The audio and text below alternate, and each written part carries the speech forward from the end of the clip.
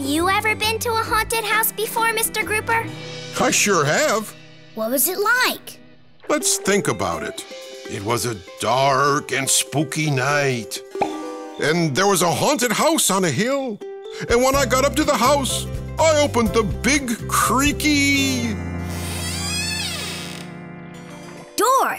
A door. And when I went inside, all the lights went off. So it was really... dark. Oh, it was really dark. And then, in the darkness, I saw a big orange...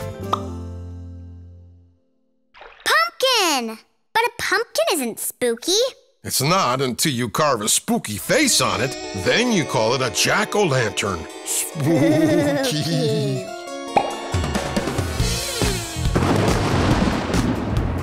Things that go bump in the middle of the night.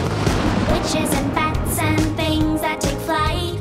Vampires, goblins, strange and bizarre. Let's all go where the weird things are.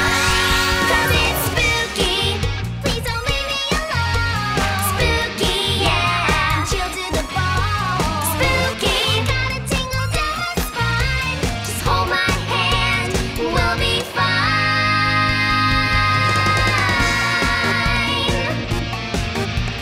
Things you can't see lurk in the gloom. Mommies wake up and come out of their tombs. Werewolves prowl, howl and bark. So grab a flashlight, let's run around in the dark. 'Cause it's spooky. Please don't leave me alone. Spooky, yeah. Chill to the bone. Spooky. Got a tingle down my spine. Just hold my hand, we'll be fine. I wake up at night feeling funny and strange. Something's happening, I'm starting to change. My hair is beginning to grow in weird ways. My eyes are bugged out.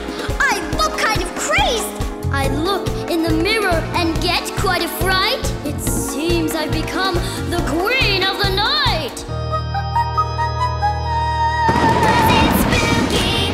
Please don't leave me alone. Spooky, yeah. Chill to the bone.